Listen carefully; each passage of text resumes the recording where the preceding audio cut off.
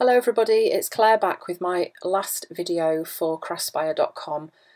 Just reminding you about the discount code that you can use if you buy from their website. So I just thought that I would make some wax seals ahead of time that I could store.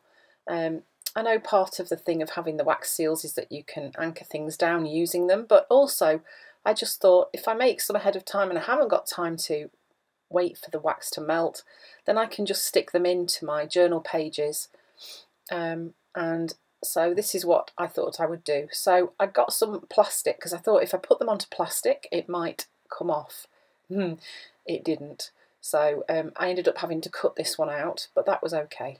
This worked okay. So that's my daughter's hand that you can see there popping in. She was watching.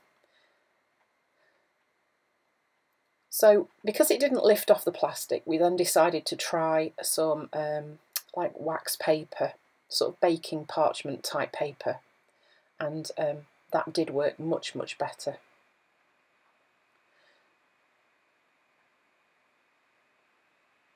So rather than cleaning the little dish out each time, I'm just adding different colours in, and it does create a little bit of a marbling effect too.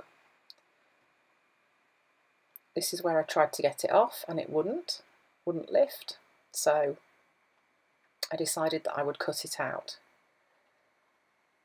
Didn't want to waste them. That one was a bit of a funny shape, but I quite like that. I think that's part of the charm of it. So here's the wax paper.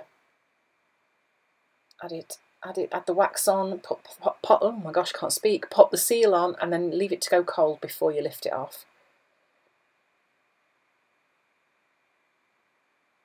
And this one you can see it lifted straight off the paper, so this worked perfectly well.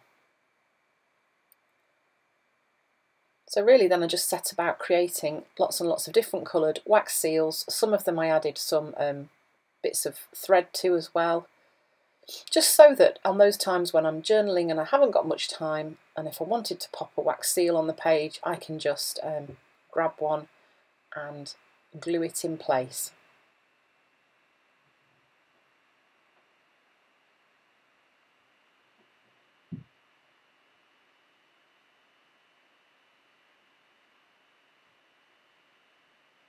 I also love the little beads of wax that dropped onto the wax paper, so I ended up saving some of those as well.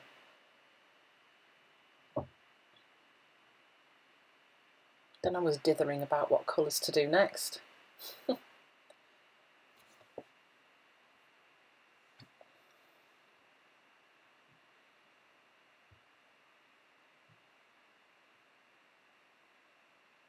That's just a dotting tool that I keep poking into the wax. Just wanted to see if I could marble some of the colours together.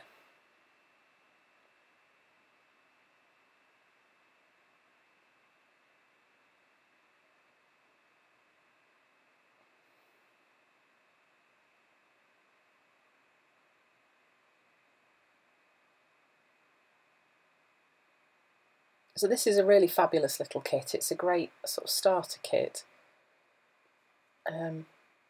If this is something that you wanted to have a try at.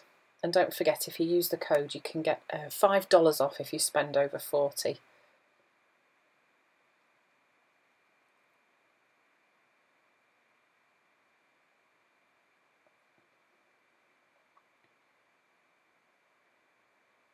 And I guess this works quite well as well, making them ahead of time. You know, if you're in an art journal and your pages have gone a bit chunky because you've done lots of the pages, you can't always get them to lay flat.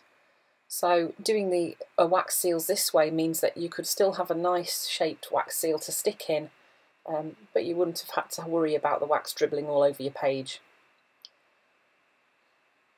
So I hope this gives you some great ideas of how you could use your wax seals ahead of time. And then I'm just going to store them in this little tin, along with all those little bits, which were really difficult to pick up. There we go.